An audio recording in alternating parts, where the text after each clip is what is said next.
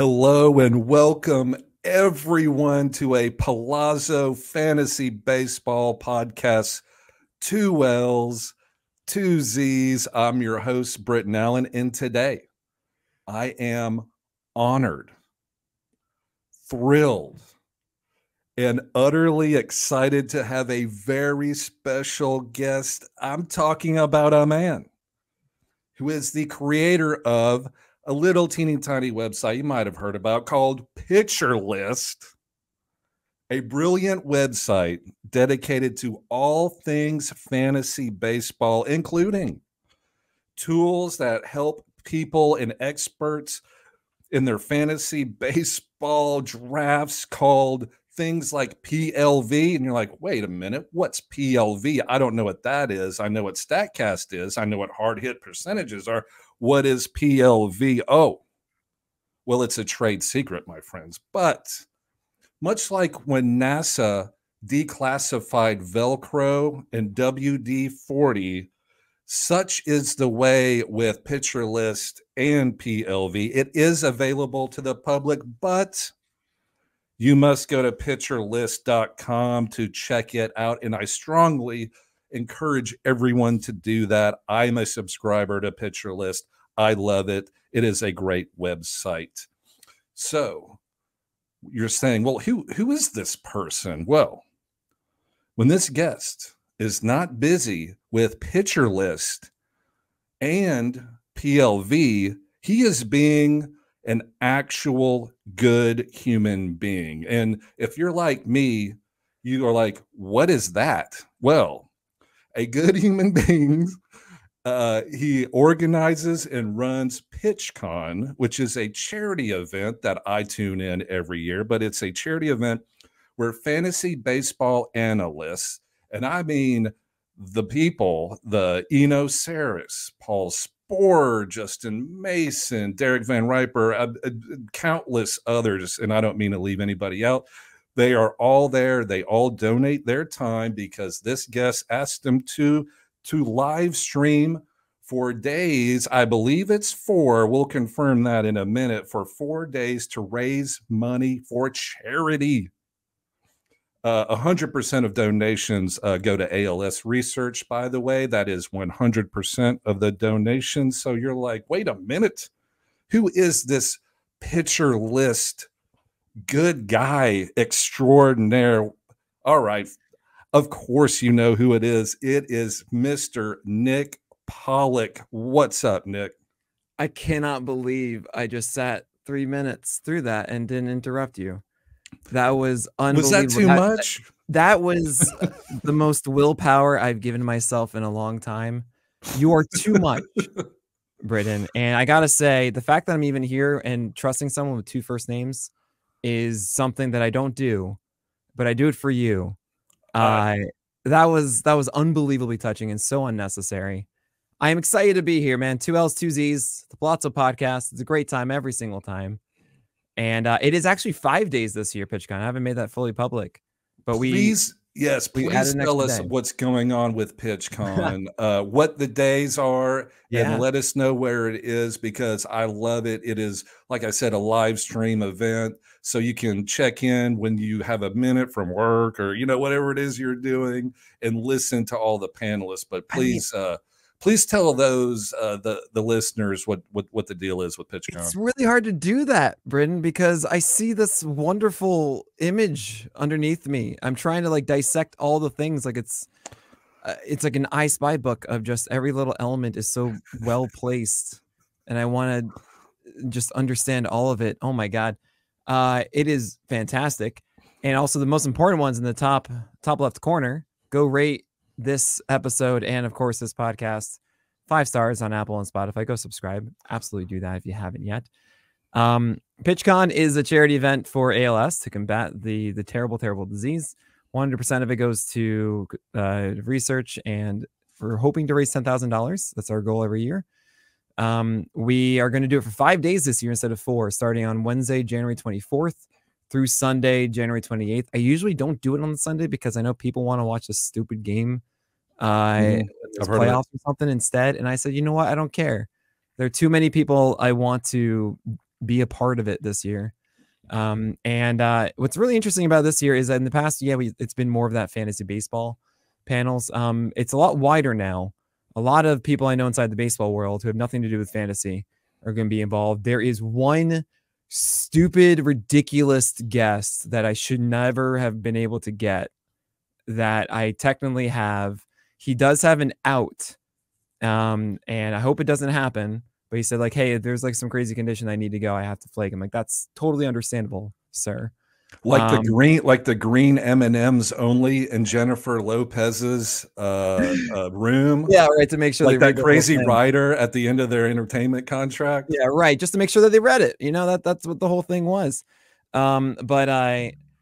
But yeah, no, it's going to be a fantastic event. 55 hours live streamed from 11 a.m. to 10 p.m. Eastern time, Monday through Sunday at pitcherlist.com/pitchcon. Really easy to do it. You can also just go directly on playback.tv/pitcherlist. That's where we're going to be live streaming. We're going to have the chat the entire time. And yeah, donate whatever you can. You don't have to. There are also prizes to win that are completely available to everybody, regardless of if you donate or not. And you definitely want to be there at least for that. But it's going to be a great time. And I really am just so thankful for the entire community. It's such a cool thing that we do. And we all enjoy it. I mean, we just get to sit around and talk about our favorite thing. And I'm just really honored that I get to be someone that hosts something like that. So yeah, we're really stoked about it. And it's a week away, you know, Wednesday, January 24th, 11 a.m. Eastern time at pitcherlist.com/pitchcon. It's a great event. I tune in every year. I love it. And please go to pitcherlist.com and it'll lay out for you who the speakers are, who the panelists are, what the prizes are, and all things you can sign up for. So go to pitcherlist.com to check it out. And I forgot to mention, like Nick said, it's free. Like obviously you don't have to, you don't have to donate if you don't, if you can't, totally get it. I totally understand. But if you want to, you can. And you can watch a bunch of people talk about fantasy baseball because, Nick, it is my favorite time of year. Pretty good. Hope springs eternal, Alexander Pope once wrote. We're drafting. Every team I draft is the best team that's ever been drafted in the history of fantasy baseball. I love drafting this time of year because it helps tide me over, obviously, until spring training comes around. And it's not that far off. It's, 30 days or so. But we're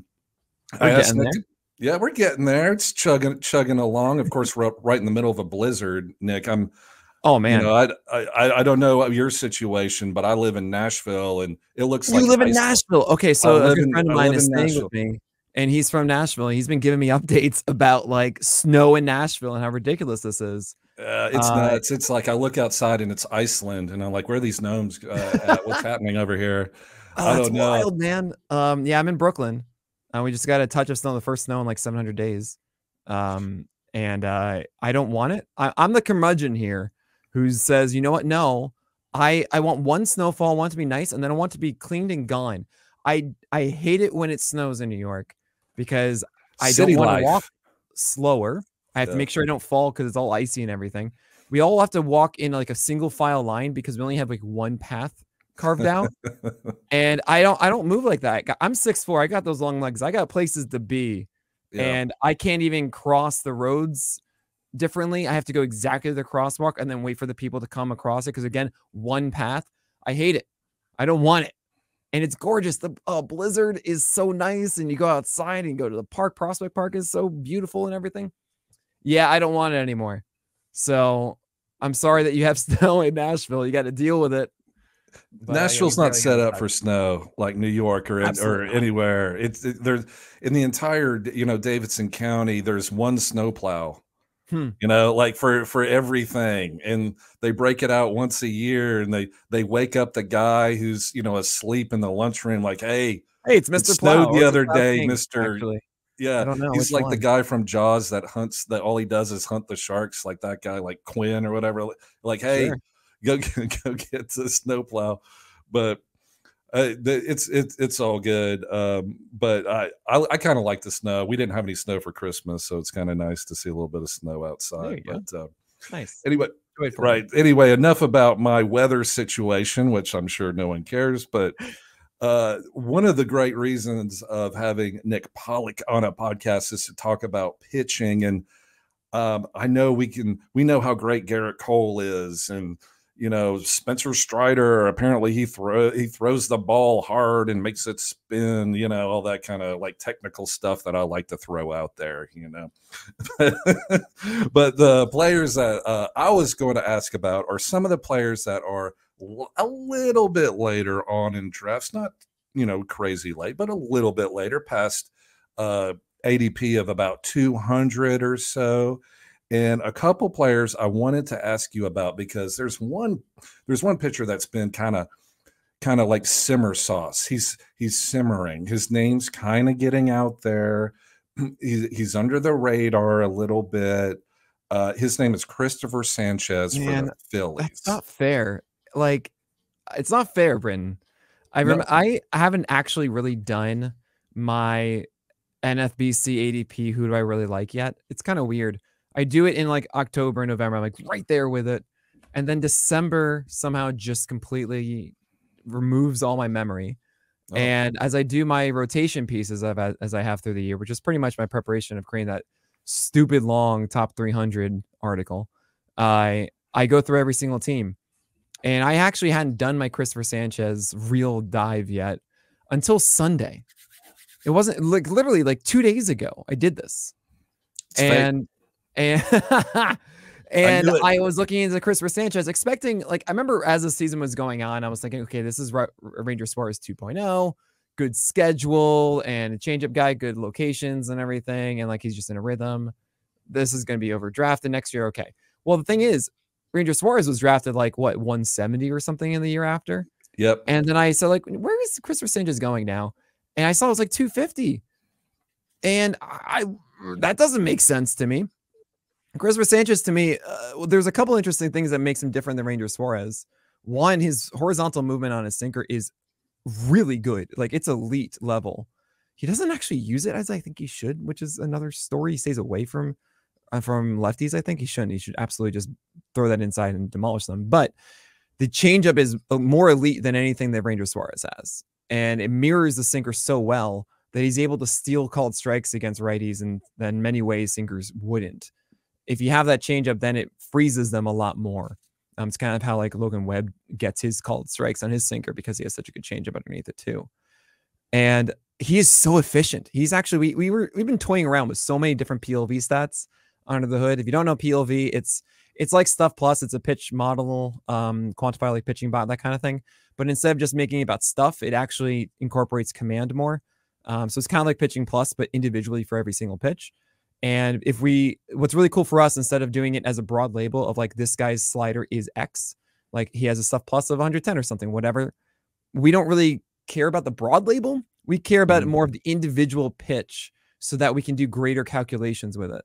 So for example, we can say things like, hey, this changeup is thrown as a mistake more often than others, because we can see that it's a lower PLV than others that he's thrown, which is really cool. We can actually get some cool variant stuff. We can do analysis of how often they throw changeups that, or whatever pitch that allows more home runs. Like, that is going to replace for us homer per nine and homer fly ball rate. Like, how many pitches do you throw that allow next level? Yeah. Well, it's the intuitive level though. It's like, you see guys like, oh yeah, well, he threw a hanger and the guy crushed it, or he didn't crush it. And you want to know that, as opposed to just kind of grading all fly balls equal, or just home park or whatever it is. We can just say, how many pitches did this guy throw? Like, what is the total percentage of home runs that he's allowed? Like, every single pitch has a 3% home run chance assigned to it, or something like that, right? Well, what's the total amount for all of his pitches versus someone else's? And how many expected home runs do we have because of that? That's really cool. So going back to this, we have one that we're messing around with. That's efficiency of like, how many expected pitches per out should this guy be throwing? And like, just based on the quality of it, well, he get lots more hits, so then he shouldn't be getting as many outs or so. Christopher Sanchez was like top 10 in efficiency. What? Yeah. I mean, if you even look at it last year, like he you go look at these games and he's thrown like 70 pitches to get through like 6 innings at times, or 76 or something. And you go, wait, hold on, why is that? Oh, right, because his sinker just gets a lot of called strikes and his changeup is absolutely bonkers. It's like a 40% usage changeup to righties and it had a 21% swing strike rate, if I remember correctly. Like, wait, that's really amazing. It's elite. So yeah. What I've realized kind of with Christopher Sanchez, I'm still in your whole thing about why you like Christopher Sanchez, of course, but it's just so funny to me that, like you mentioned him now, I kind of see him as like, you draft him and yeah, you're kind of like, this is fine the entire year, even like in a 12-teamer, you're fine with it. Now I don't know how good the slider is. The slider is a little underperforming in my view. And also he had a really comfortable schedule. And so some of those numbers you might be seeing about the changeup's effectiveness and the called strikes and the sinkers, you throw in better offenses. Maybe, he gets a bit worse, but then again, he destroyed like the Atlanta for I think like 10 strikeouts with that changeup. And I was just like, well, that's pretty cool. By the way, that was the weakness of Atlanta last year were the changeups. Any guy that had like amazing changeups, the Phillies actually figured that out, which is kind of cool. He's an extreme ground baller too, which works. Yeah, he plays for the Phillies, which also works. The defense has gotten better. You're going to get run support. Like we're cool with that. Yeah. Yeah, you're going to get run support, and I like the fact that you brought up Ranger Suarez, because everybody kind of has that little aftertaste, like, well, I believed in Suarez last year, and look where that got me. A 4.6, ERA. Got to let it go, Queen Elsa. It's not him. Yeah, man, just take the gloves off, let it go, move on. Oh, Ranger Suarez, man, if he had that changeup, oh, that'd be different. But no, you don't. You don't have Christopher Sanchez's changeup. All right. Well, Christopher Sanchez for the Phillies is a great buy at 239 ADP, somewhere in that range, depending on who you draft with and everything else. But there's another guy I wanted to ask you about that I have an infatuation for. I'm not 100% sure why. I'm pretty sure it's his name. Reed Detmers for the the Angels. Reed Detmers. He sounds like a guy that's like the son of a, like the rich kid that growing up, like the son of like a heart surgeon or an orthopedic surgeon or something. Like they all name their kids Reed for some reason. I don't know what rich people do. But so Reed Detmers flashed some brilliance, flashed some ugly, ugly ERA games. What does PLV think, and you think, Nick, about Reed Detmers for the Angels? Well, I mean, I don't know if you know me and Reed. 2 straight years in the spring, I got completely fooled by you, Reed. History. And I have this bobblehead because I just felt it would be too. Oh yeah, look at that. Yes. Yeah. See, I did not know that. I'm not trying to bring up any kind of bad feelings. I mean, I also have Luis Castillo over here, so it's all right. But with Reed Detmers, so what's interesting is that PLV isn't. I'm not going to be the person that tells you, "Hey guys, just like follow what PLV says and do that." I don't believe in that. Kyle doesn't believe in that. We like it as a nice kind of an indication, like, "Oh, cool, that's interesting. Why is that?" Right? And for me personally, I've considered PLV as that seed stat as opposed to the stat. And again, that's going into how we're using it is not for that end all be all broad label. It's to then allow us to analyze individual moments better and say, look, that home run was hit off of a really good pitch. Thus that hitter should be graded higher than someone else who hit a home run off of a really bad pitch. That makes all the sense intuitively. And it allows us to say, great, this guy's making good swing decisions because of the PLV that he's receiving and how he's reacting to those things. It's a seed stat, not one that's just like you point at and say, great, cool. But PLV really does help with Reed Detmers because it's just like, yeah, it's not that good. I was like, why isn't it this good? I mean, like this 4-seamer's upstairs, he increased the velocity on it. Oh, it has terrible shape. And what that means, and I was really someone that I pushed back a little bit, which sounds surprising as someone who's like so into pitching and everything. I was really hesitant to really jump into the whole pitch shape discussion because I didn't really have any reference point. I didn't feel like I got comfortable looking any of this stuff up and really grasping it quickly until, I mean, I know this is going to sound like a plug, but until Kyle made for me the PLV pitches app, which allows you to individually look at every pitch and then see the qualities of it from like induced vertical break and VAA and extension and velocity, and also with ranking bars saying like this is high, this is low. And that's when I started to actually get familiar with it. And I put out the thing for Vlad Sutler and the FTN fantasy guide, kind of talking about like how to use our tools and metrics and stuff to get better information. And includes like, hey, this is a guide to reading fastball shape. And really, it just kind of matters with fastball for the most part. I mean, you can look into it with like sliders and curves and stuff like that. And you can. I haven't really found it to be very valuable. It's really more valuable for fastball four seams, or specifically, really. And with Detmers, you want to see like on a four seamer, you want to see like 16 vert. Okay. Like IVB, induced vertical break is what that stands for. Doesn't really matter. Just say like, hey, I want to see 16 inches. That means it's moving a lot up. That's good. That's rise. Okay. Right. And then with extension, when you see like 6 or under, you know that it's making it worse.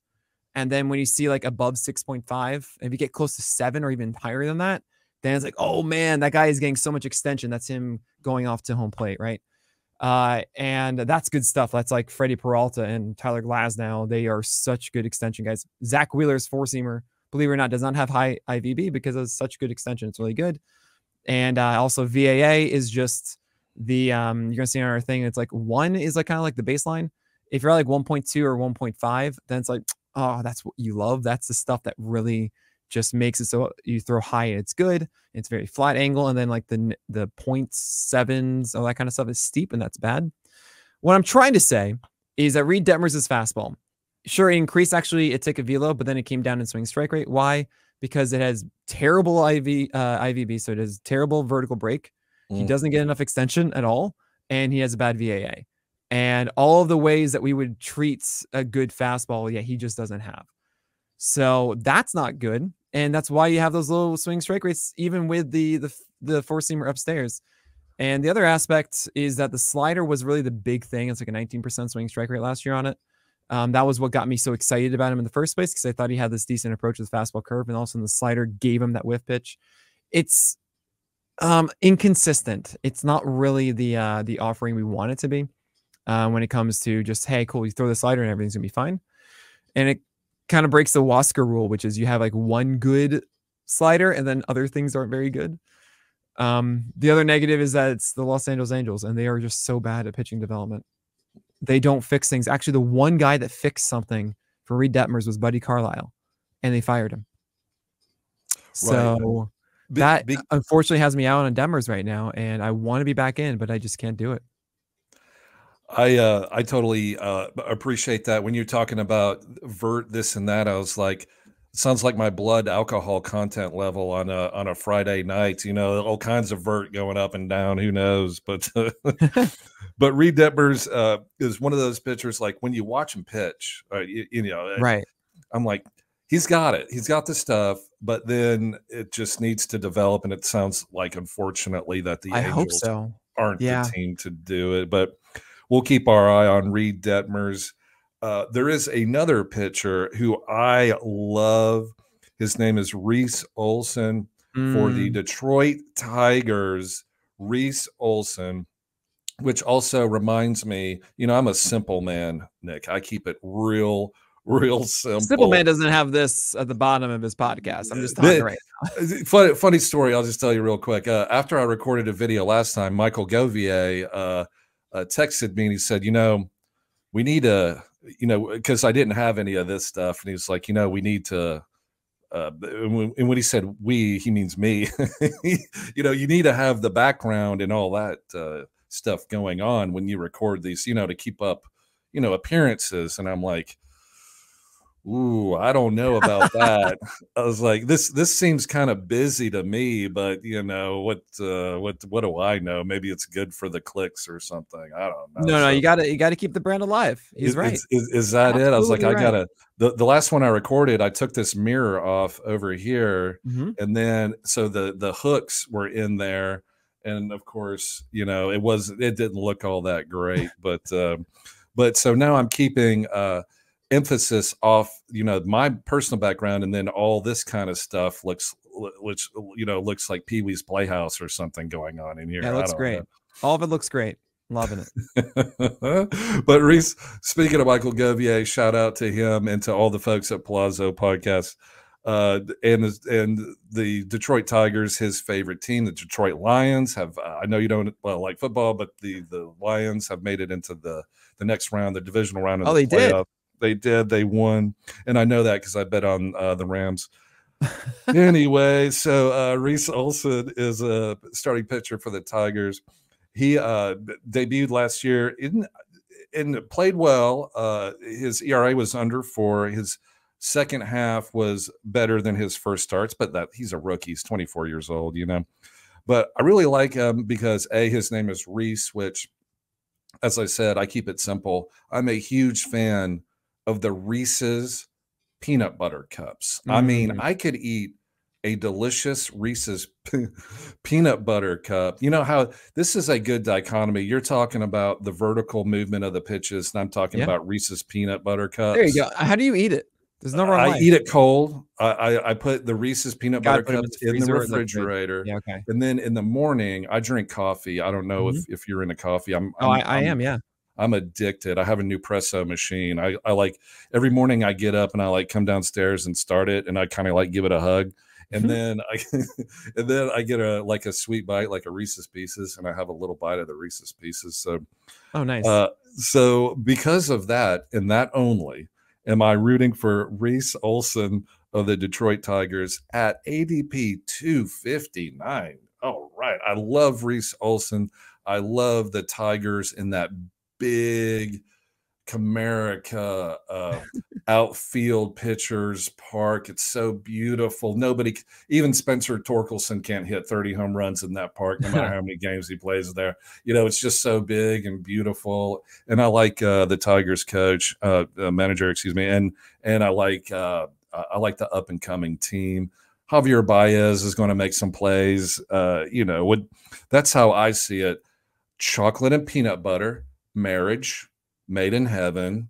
Reese Olson in the Tigers, not as delicious, but also quite good. What do you think, Nick, about Reese Olson for the Tigers? Well, I think he's in an unfortunate situation being the SB6 right now. Oh, yeah, Jack Flaherty. They don't sign Jack Flaherty and not start him.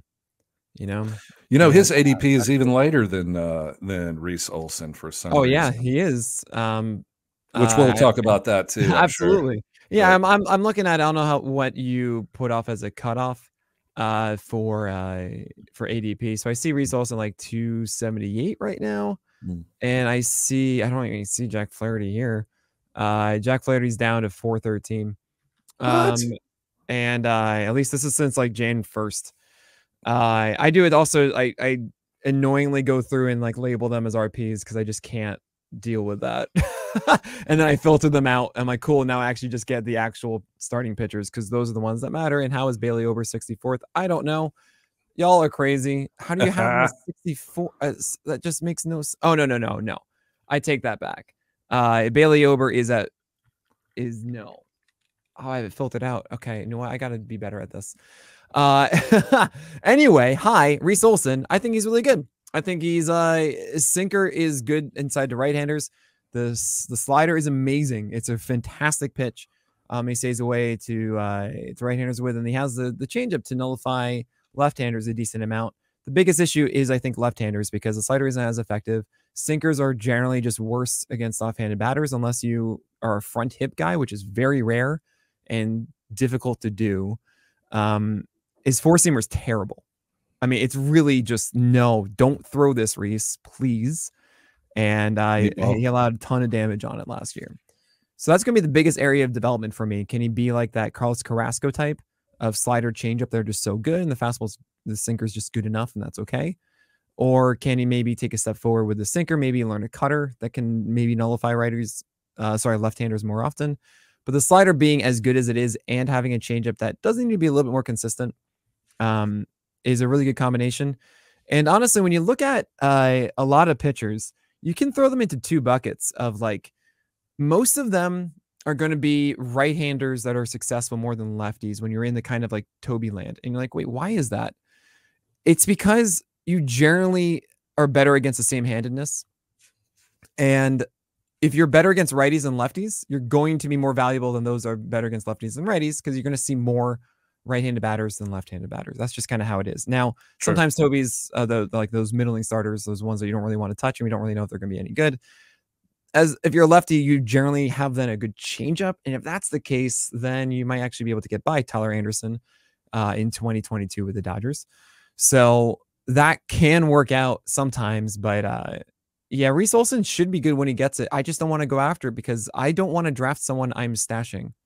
That is something I kind of did before a little bit, and every single year I realized no, I need to have more intriguing options for now than stashing. It's the hardest thing you do as a fantasy player, but I think the ones that are most successful are the guys that are not wasting bench spots and they're getting value now, which is not even a bird in the hand worth 2 in the bush. It's like 5 in the hand is worth 2 in the bush, or whatever. 5 in the bush, 1 in the hand is worth 5 in the bush. That's what I mean, guys. Okay, that's the one. Don't stash. The burning bush is like 3 amigos. How many bushes are we have going on here? We've got one giant one with 5 people in it, and then you just got 6 tigers in a burning bush. Yeah, and Reese Olson is he doesn't get to go in the burning bush. I'm sorry, it's five pitchers. But so Eduardo Rodriguez, they're paying Jack Flaherty $14 million, so obviously he's in there. You know, I don't know why, but I just love the kind of the way the Tigers are going because they also have, you know, Gibson Sawyer Long. Like well, yeah, he's number 7 to me. He's number 7, right? Yeah, so, and then there's number 8, which is Jackson Jobe. Oh! Yes. I mean, obviously you could say like Casey Mize, is he actually going to get that rotation spot? Yes, they're going to give it to Casey Mize, guys. That's going to happen. So yeah, man, Casey Mize, he was like the first overall pick back in the day. I know he's an interesting one because he was a sinker focused guy. And honestly, it's rare for me to see prospect pitchers that I'm excited about that are sinker focused anymore. It's become so clear to me that like guys that excel as a prospect are, yeah, you have to have a 4-seamer that does really well. Otherwise, you better have at least 2 secondaries that are just studly, and then we're okay. But if you're just trying to do a sinker and like one other pitch, it's like, no, Gavin Stone, I don't want to touch you. He threw a 4-seamer. That's not fair. But that was change of focus, and it still bothers me immensely that it was change of focus. But yeah, Jackson Jobe is legit, and I can't wait for that one. Did you see him out at the Arizona Fall League? Was he pitching out? I don't know. Was Jobe there? I thought so. I could be wrong. I mean, I trust you guys. I don't do well scouting from the seats. Actually, I remember talking to a scout about this who's so trained about it, and like he's like, yeah, this is how I see things. I'm like, I can't do this. But I get, well, like, you're trained to this. I'm trained behind the pitcher. Right. You can just see so much more there. But yeah, didn't see him. It's pretty exciting for the Tigers. They're a team to watch. Plus that division is pretty good too. Ripe for movement, as Absolutely. They say. So, were there any other pitchers that you wanted to talk about that are post 200 ADP that Nick Pollack is looking at going, I don't know. I know. You keep saying my name like that. It's so funny. I'm looking. This is the first time I'm really giving a hard look at NFBC ADP since the start of January. And there's a couple things that really stick out to me. Is, I mean, like 191 is Brian Wu right now, which is he's 53rd starting pitcher. And I go, what? That's got to be better than that. I like him more than Bryce Miller. I think he's so talented. I mean, then again, Bryce Miller is like 3 picks earlier. But there's Billy Ober. He's 42nd off the board. That's fine. Okay, we're cool with that. I love him. Shota Managa, I'm a huge fan. I see the min pick is 109 now though, so that's gonna change. He's not gonna be under 200 because, or he's not gonna be outside 200. Shota Managa, I cannot express this enough. I saw that the Yankees were out on Managa because they were worried about his fly balls and home runs, and then they signed Stroman. drives me absolutely bonkers that they went and got Stroman instead of Shota for the same rate. And I mean, I think it makes sense for the Yankees, all that kind of stuff. Whatever, 2 years, they're going to go for Sasaki next year because they missed out on Yamamoto, and they're not going to not get Sasaki, and that's just how that's going to be. Unless the Dodgers do their thing again, and it's going to drive everyone up the wall. You know, the Yankees made an offer and he said no, and then they're like, "Wait a minute, you can't reject us. We reject you. We don't like you." I'm like, that is New York City spin. Don't believe a second of that. Yeah, there it is. But they said all this stuff about home runs, and it's like, well, hold on a second. Imanaga, yes, he allowed more home runs than MPB, and that's kind of annoying, and he allows more fly balls. You want to know why he allows more fly balls? Because he has elite IVB and he has elite VAA. And it's like, you don't really get guys like that. It doesn't matter. He throws it like 93, 94. This is like Nestor Cortez, but better when Nestor Cortez's fastball was dominating. Yeah. And then also has like 3 other pitches that he commands and he has super low walk rates with. And oh, right. He allowed him more home runs. Why? Because he was pitching around the zone and nibbling, because it's Japan. It's more in your favor to do that. But here, you don't get away with those low four-seamers here. You don't get away with middle away four-seamers to right-handers if you're a lefty. You should be just throwing that thing upstairs forever and destroying batters. And there's no way that like the Cubs are going to not do that with them. Like, you have to. Yep. And those home runs were being hit because it was lower, but then the second goes up. That means that the launch angle goes higher, and then it becomes that thing too high, but actually being too high, not like the home run in Major League, like actually too high, and it's a fly ball out now. Was that a Major League reference? Oh, yes. Nice. And I aged terribly, that film. But a lot of bad things looking back on it. But anyway, Shota Imanaga to me is just going to absolutely destroy. And at 213, I see right now, it's just, yep, I'm very much in on that. I'm curious about Brian Bayo because he improved his slider by the end of the year. And if that sweeper sticks around again, he is a volume guy. And my number one rule when it comes to trying to find your SP 15 or top 15 or top 20 starters, like an SP 1 or 2 that has passed out of it, is searching for the guys that have volume already built in and who have a floor that you're acceptable with.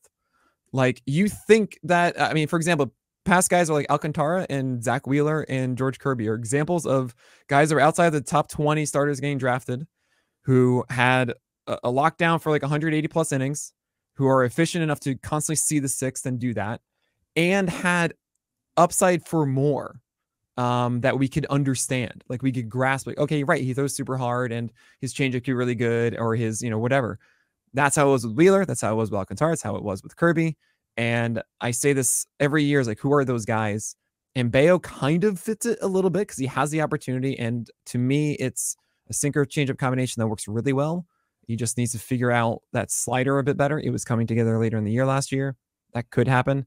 All this stuff about Pedro, Rob Silver put out a funny thing being like, he's working with Pedro. It's like, that's what we said last year. Sure. And what do you know? He was better, to be fair. He worked with Pedro Martinez and then went to Driveline. I'm like, oh God, we got to draft this guy. Yeah, there it is.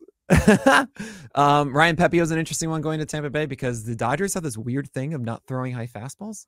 Oh, I don't Ryan get Pepiot. it. Walker Buehler's fastball should be thrown upstairs and they don't do it. Bobby Miller is like a down and away guy. And I'm like, what are you doing?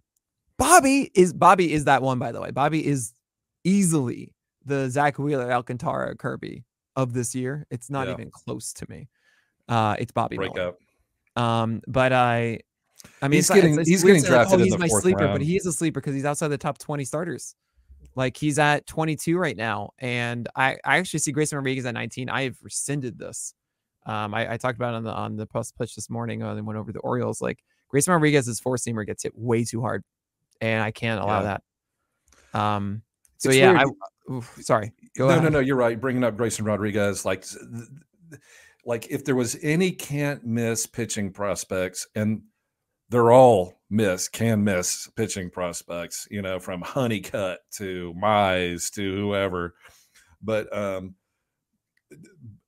Grayson Rodriguez was, the 5-pitch mix guy that was going to come in and change the world. And he did not perform well, but there is another guy. Named Tyler Wells. Oh, you want Tyler Wells?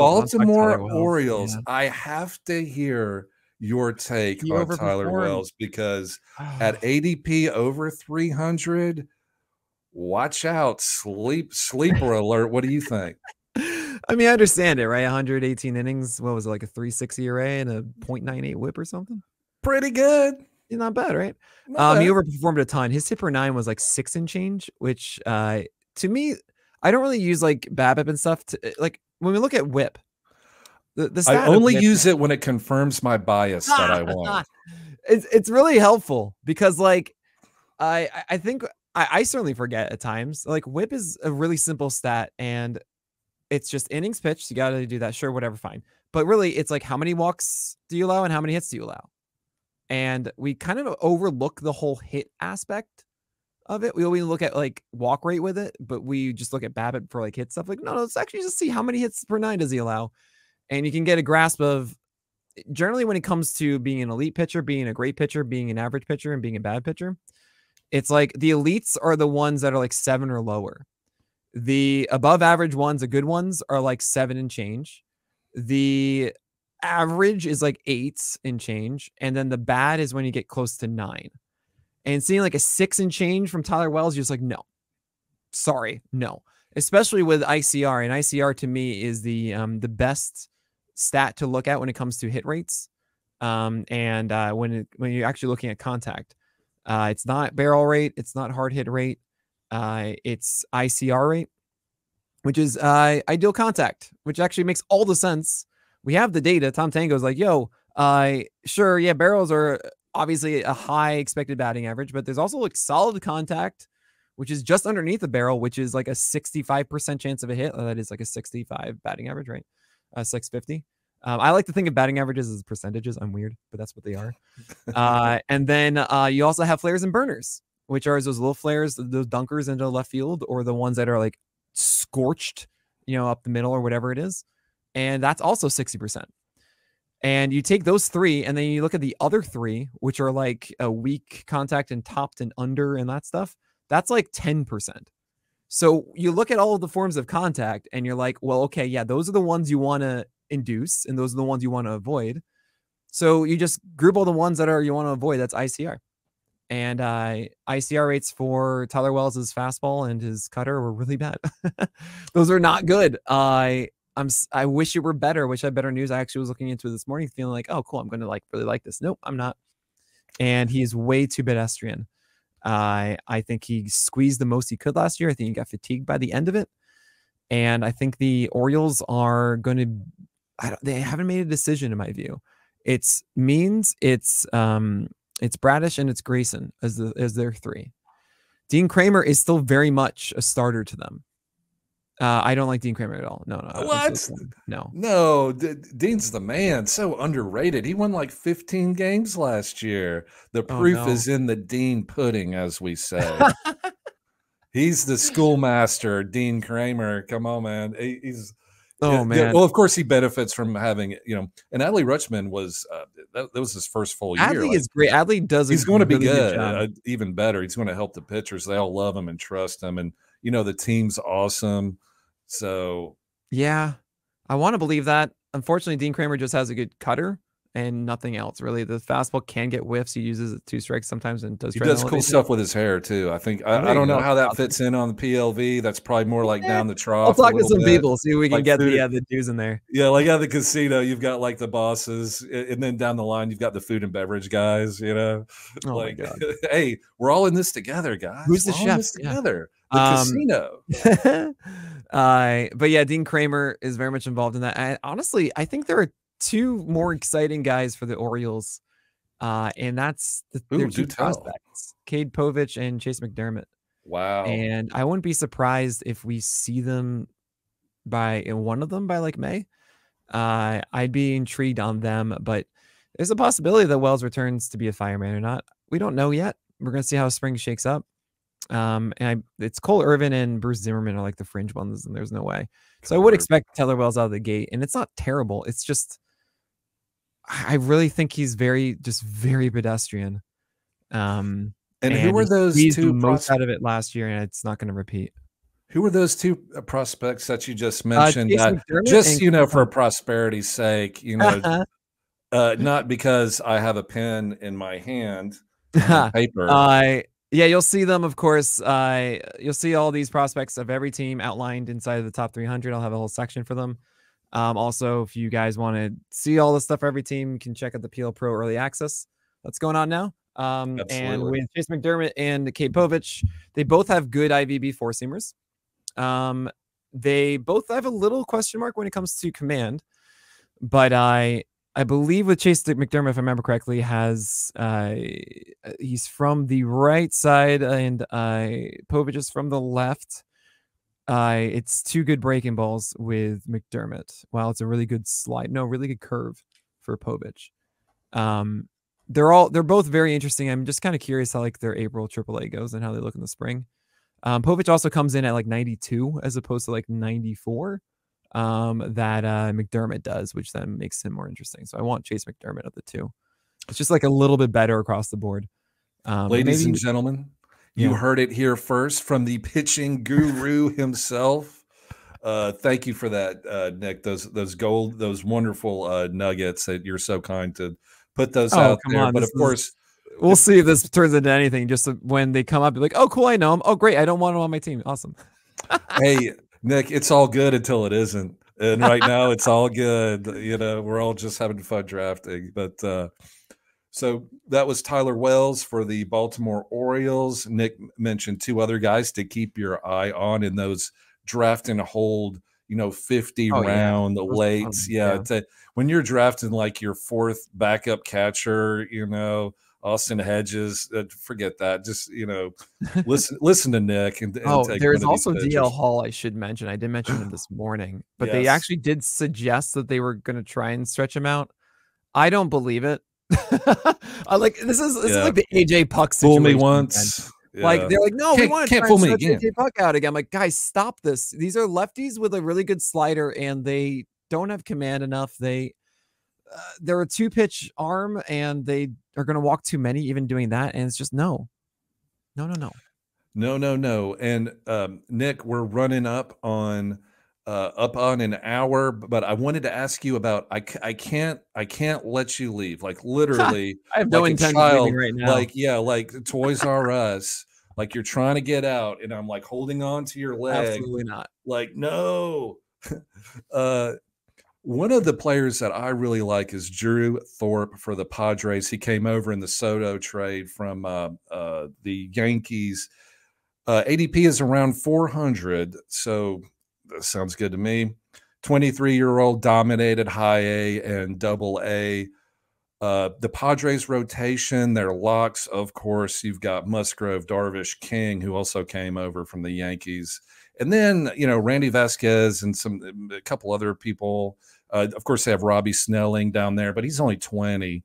So what do you think about Drew Thorpe? I kind of think he's going to make some starts for the Padres this year, and I think his changeup's ready. What say you, Mr. Nick? Oh, man, it's really tough because I don't really know a lot about AA guys and lower. It's really hard to really give a good assessment because I need to see my AAA data. I need to see my StatCast data to understand a little bit more about them. I need to see more video. I certainly will lean on a lot of other guys for assessments on guys like Drew Thorpe. Now, there is one rule that I have established. Oh, okay. And you heard me say it before with Gavin Stone. And if the best thing that a prospect is a changeup, I'm out. I do not like buying in on changeup focused starters. It's really rare in the major leagues to be a changeup first arm. The only one that I can really think of right now is Logan Webb. And then that's like the ceiling of it, right? Luis Castillo was, but he also kind of had like 98 miles per hour and a good slider that he wasn't quite utilizing correctly. And then also moved from a sinker to a four-seamer and became the guy that he is now. And he even lost that changeup. Pablo Lopez didn't become Pablo Lopez until he went to driveline and learned the sweeper and gained velocity on the four-seamer, right? And he still has that changeup. I mean, he says the changeup is always there, and it's this unbelievable weapon. But those other elements are what has turned him into a top 5-6 starter now in fantasy. So when it comes to prospects, I need to have a guy that is just drop everything and pick him up kind of ability, right? Yeah. I call it the shag rug that you have for every single rookie. It's the young man's floor. Right. That all of them are going to have more volatility than your standard starting pitcher. It's just what it is the first year. So for me to risk that shag rug, I need to have overwhelming electricity in your arsenal. And Drew Thorpe, to me, if you're a changeup focused one, that doesn't seem like the kind of approach that I generally lean on for trusting young starters. So that's my take on it. I don't know though. I generally say I will give you my appropriate opinion of a starter once they hit the major leagues. Then I can properly look at them and see how they deal with the major league pitching or hitting and what their approach is and all that kind of stuff. I used to completely just ignore them. And fortunately, we have more data that has allowed me to do more now. But yeah, I'm not circling Drew Thorpe in my leagues at all.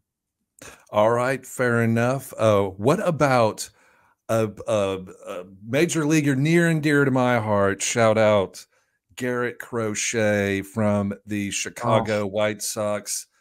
Vol for life, go big orange, my alma mater, Garrett Crochet's alma mater, ultra talented, 24 years old. They might stretch him out. They might not. They might do whatever they need to do because they're the White Sox. But I think I think they're just going to be whatever because it's probably going to be a lost season. But I don't know. But Garrett Crochet was a first round pick in 2020. This is kind of his year to kind of get something going. And he's young. Nobody likes the Chicago White Sox. I get it. But this is a talented pitcher. And whatever happens, I think he's going to at least get a shot at whatever that's going to be. What do you think, Nick, when you see Garrett Crochet for the White Sox? Crochet is going to have to thread the needle if he's going to knit together a good 2024. His slider is still great, and we love that after Tommy John. Of course, he had it after 2021, really in 2022. And we missed all of 2022, and we saw like 13 innings last year. I actually covered him this morning. This is great. You asked me all these guys that are fresh on my mind. It's amazing, Britton. Great minds think alike. So and that's so offensive to you.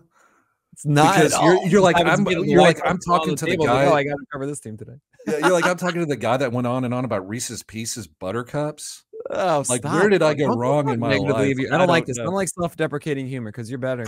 You're better than that thing you're crafting right now. I don't like it. Don't talk negative of Britton that way. But yeah, Garrett, his fastball was really good back in 2021-ish because it only had like a 10% swing strike rate, even though it had a good amount of movement and velocity. And it's worse now. And that's a problem. It's not the same overpowering pitch it was, and there's nothing else than that slider. Like, this is a Wasker rule at worst, or really at best. And a Wasker rule is you don't trust a pitcher who has just a good slider. That's the Wasker-Noah rule. Who might come back this year, and that'd be kind of funny. Yeah, the Wasker-Noah. That's what I did that in 2021 going to 2022, and I regretted it since, and I made up that rule. I learned my lesson. There were a lot of guys that year that actually had like a really good slider, and I was like, oh man, he's got like good enough heat, and it's fine. Wasker-Noah had terrible fastball shape, and it was a terrible pitch for him, and he had an amazing slider, and nope. Adbert Alzolay was also kind of in that realm at that time. Just for another name in that way so you understand it. But yeah, he would be the same way, Garrett Crochet, and I have no interest in him. So I'm really sorry, but I don't expect that to work out. All right, Garrett Crochet. Nick says you have some things to work on, and who better to work on it with you than the Chicago White Sox? I'm sure that's going to work out. Absolutely. Great. They have like 14 starters to choose from. Yeah. Did really they sign like Luke Weaver? Or I don't know. Did they do Luke Weaver? Somebody did. I assume it was them. Jarek Woodford, otherwise known as the Amish Mustang. Yeah. Woodford. And then you have Chad Kuhl as well over there. Chad Kuhl. Oh, from the Rockies? That guy? Yeah, well, yeah, both of them are on minor league deals. Tuki DeSant's there as well. You have Davis Martin at some point coming back, maybe, from Tommy John. You got like Nick Nastrini from in the minors. He was in the Lance Lynn deal last year. You got Sean Burke. Like, there's so many random names that could just get Sean Burke. Yeah, that's who amazing. had shoulder soreness last year. Yeah, there's Christian Mena. There's Kai Bush. I just did this morning. It's the only reason why I can name all of this.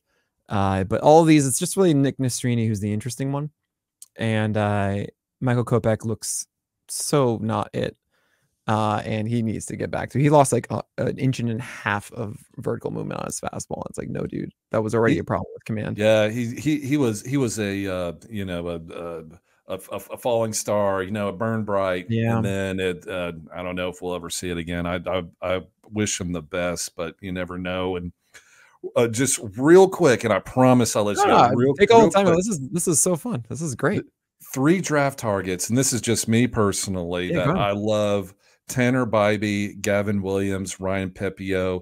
Is there any of those 3 that you think could be an SP1? You know, you can draft any one of those guys maybe in the 5th, 6th, 7th round. Is there any one of those that has SP1 potential? That's Tanner Bybee, Gavin I want Williams, you to or tell me, Ryan Brandon, why Pepio. you like those guys. I like Tanner Bybee because I watched him pitch. When I'm from Jackson, Tennessee, which is a small town in between Nashville and Memphis. I grew up in the '90s, and I didn't really have a baseball team. But when I first started playing fantasy baseball, it was in 2015. And a friend of mine that started a league in our office where I work, he asked me to Mhm. be in it, and I was like, I know who Mike Trout is. I don't know who anybody else is that plays baseball. And he said, no, just do it. And so I did it. And then I got obsessed with it over the years. But anyway, so the first team, somehow it worked out where I drafted. This is in 2015, and it was all a fluke. I didn't know who these players were, Sure, but yeah. it was Corey Kluber. Hmm. It was Carlos Carrasco. Yep. Trevor. Richards? No. No, he's in the KBO disgraced. He was for the Oh no, yeah, Dodgers. we don't mention him. Keep That going. that guy, Danny Salazar, Oh yeah. and Got the entire Guardian staff. the entire they were called the Indians back then, but they were the entire Cleveland staff.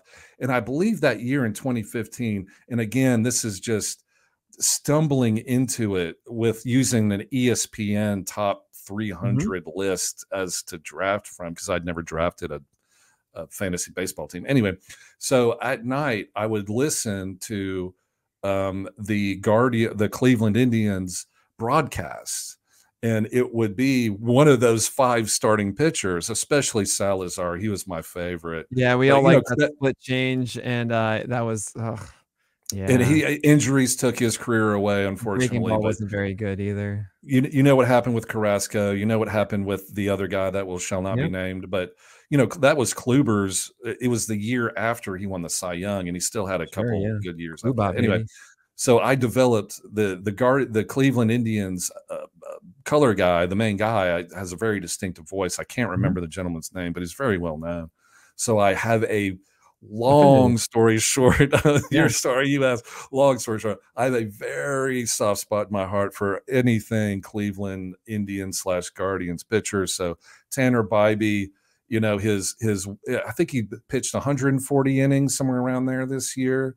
Mhm. Looked great, like a under 4 ERA. You know, his whip was decent. Strikeout, you know, the K per 9, good. Like, just everything looks good for Tanner Bybee. Plus, I'm a sucker for the Tanners of the world. One of my favorite pitchers was Tanner Burns. That he came in a few years ago from Auburn with Mize, a year or two after Mize. Unfortunately, that hadn't worked out. But Gavin Williams, another high upside pitcher that I like, and Ryan Pepio, I loved him with the Dodgers because team context and watching him pitch.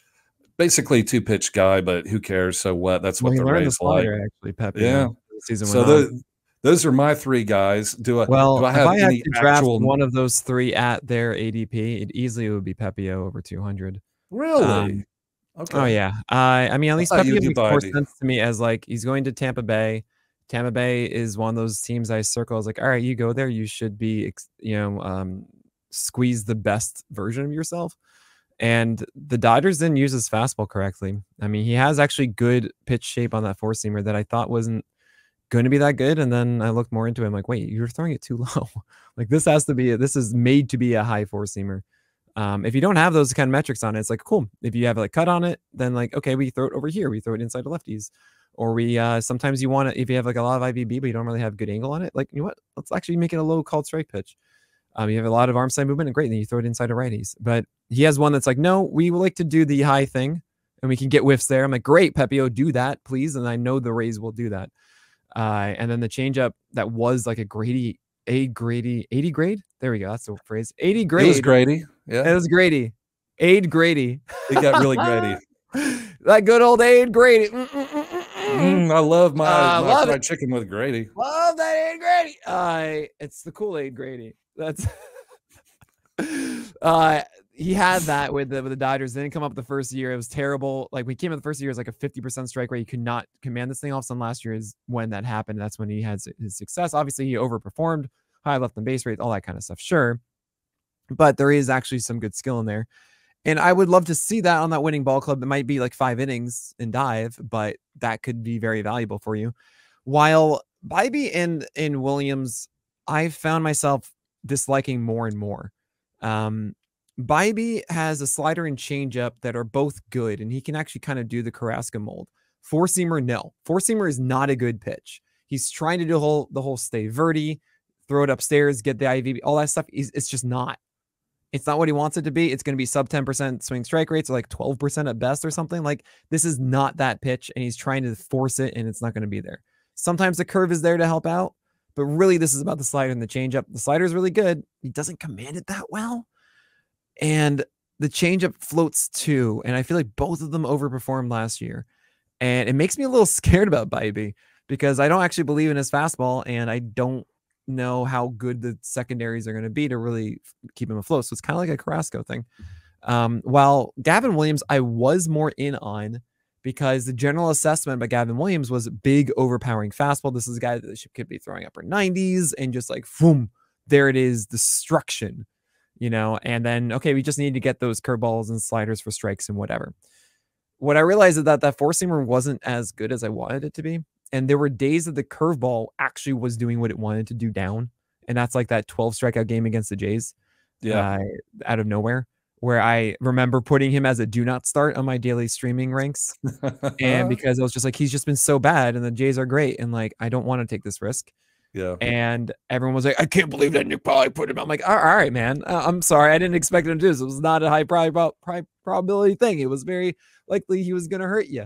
So I, of course, scarred that in my mind forever.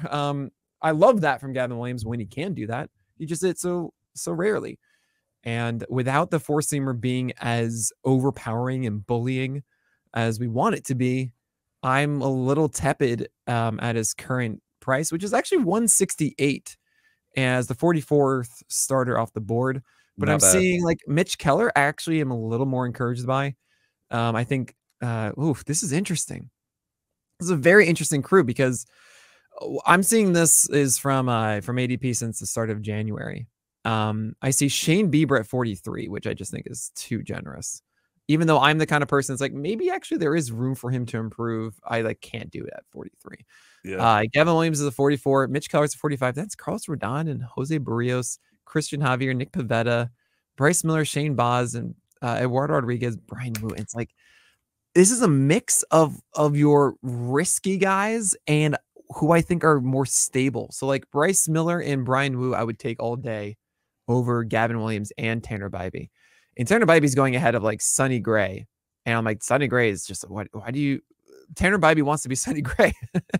Yeah. Like, just take Sonny Gray. Oh man, I don't know. Yeah, no way. Hunter Green's at 37 because everyone wants strikeouts in NFBC, but they don't realize like where's Cole Reagan's in that mix. 29. He's at 112. He's like 4 spots above Tanner Bybee. And I'm telling you right now, if you take Tanner Bybee instead of Cole Reagans, no, don't talk to me. Nick will come find right you. Tanner Bybee all day, Joe Musgrove. Like, again, Tanner Bybee hopes to be Joe Musgrove. So Dylan Cease is at 30. No. Oh gosh. Oh. This is painful. Why'd you? Oh God. Nick is having a physical reaction to the Dylan Cease ADP. No, y'all. No, his fastball has too much cut action. It's not going to get the whiffs that it wants. The stuff plus, who cares? It doesn't. No, it's not it.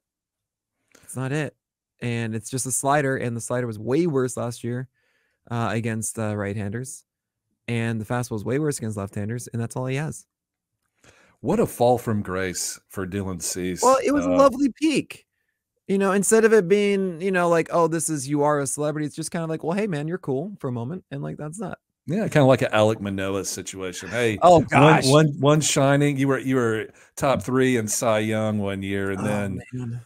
You know, who knows where you are now. But you know, not to make light of Manoah could get it back. Manoah legitimately could get it back. Now, I think it's more of a mental thing than anything else at this point. And that's like, well, all right, I can't really help you there, but it was legit. Like I think his swing strike rate on his 4-seamer to right-handers. I know it's like so many different qualifiers, but just think of it like you know, this is his best pitch against right-handers. He had a swing strike rate of 20% in 2022. Like that is super legit. Oh, Alek Manoah had a you know, a Lance Lynn thing going for him there. You know, had that kind of bulldog, big guy. Oh yeah, sure. I'm going to chew you up and spit you out kind of attitude, and it just got derailed because of personal issues and things that I will never know or completely understand. But yeah, you know, that's life. It is. It absolutely is. Man, it was so ridiculous. I remember last year we're talking about it. It was like we're debating, Alek Manoah or Kevin Gausman, you know. And it's I'm in an auto new league, which is like a keeper / you know, every player has a money value, and I traded for Alek Manoah, and then I take some personal responsibility because I traded for him, and it just kind of went downhill after that. But man, it is shocking how like he can come back. He can come back. They're leaving the door open for him in Toronto. So I hope it gets worked out. We'll see. But I'm just looking at it more here really quickly. Like against right-handers, the biggest change, honestly, he still had like 17% swing strike rate against right-handers last year. He was down a tick in velocity. His ICR rates were elite before. It was like 33%. If that's on a 4-seamer, if you see a 4-seamer underneath 35%, beautiful. I'm always like normal to like 38%. That's what I normally see. If it's 40% or higher, I'm like, and then like when you know it's a detriment, it's above 45. It was 33% for both 21 and 22 for Alek Manoah against right-handers, and all of a sudden 52% just like that. I mean, it was a smaller sample of 150 pitches as opposed to like 430. And only 43. Actually, I'm even like 32. Nope, 28. 28 balls in play. So it's a really small sample. And he might have just gotten really unlucky with that. Against left-handers, I got to see this quickly because this is like, oh yeah, the 4-seamer got a lot worse against left-handers too. It was always kind of bad against. Oh yeah, why are you throwing that sinker against lefties? What are you doing? That was a terrible. Oh my gosh, 33% ICR to 57% last year. So I mean, there's your problem. Why? I don't know. It's fixable. It's fixable, ladies and gentlemen. You heard it here first. Nick Pollack says Alek Manoah is primed for a big comeback season. Okay, all right, okay, Alan. You know, Mr. Allen here. We were doing so well. Am I misrepresenting facts? Well, let's not let the facts get in the way of a good, you know, podcast. So, Nick Pollack, thank you so much for being on. I absolutely love talking to you about pitching. Listening to you talk about pitching is like listening to Picasso talk about painting. Okay, it is fascinating. I'm not sure I understand, but I know it's good. It's like Mr. Burns in The Simpsons. I don't know what good art is, but I don't hate that. You know, that's his favorite. Alek Manoah's slider also was so much worse. That was a big issue against lefties. There you go. There's the Alek Manoah problems. Okay, so Nick is a tough critic, but I'm pretty sure he liked 2 pitchers we discussed tonight. Oh yeah, one is Christopher Sanchez for the Phillies, and the other is Ryan Pepio for the Rays. I said I liked it more than Williams and Bybee at the price. I don't know if I'm necessarily going to go after it because you have Wu and Bryce Miller that are like 10 picks. Oh yeah, Brian Wu. Much rather have like Brian Wu. Is there anything better than a Wu girl or a Wu girl crew? There you go. In a How I Met Your Nashville Mother. bachelorette party, no such thing. Nothing gets better than the woo girls on a bachelorette party. I So mean, I think there are some, but I am very happy to call myself a woo girl this year. I'll be happy with that. I love the woo girls. I'm all for Brian Woo for the Mariners, but I would really love it if everyone would tune in to PitchCon. Please go to pitcherlist.com for all the information. It's for a good cause. And if you're like me, some good karma is definitely a good thing. So it's for a good cause. Nick and all these other great baseball analysts are going to be on there. It's free. You don't have to donate. Please go check out PitchCon at pitcherlist.com to get all the information. Nick, what is going on? Did we actually finish the podcast? Yeah, it actually says recording and everything. This is amazing. Look, and if you guys are listening right now and you haven't reviewed this show, what are you doing? Help these guys out. It's been so much hard work for this. That's right. Please go. It's over here. Rate and review it. That would make Michael Govier happy. He sternly, he sternly told me to put the borders on and all this. It was a very passive aggressive text he sent me from last time, but that's okay. I do need some direction when it comes to this podcasting business, but I had a great time, Nick. I can't tell you enough how much I appreciate it. You're taking time to come on the podcast and talk baseball. Pleasure's all mine. Thank you so much. I will not forget it. No, really. Thank you so much for having me. Yeah, you're really good at this. This is great. Thanks so much for having me. You are too kind. I am going to hit end recording, and I think that's it for the night. Thank you, Nick. Take care, y'all.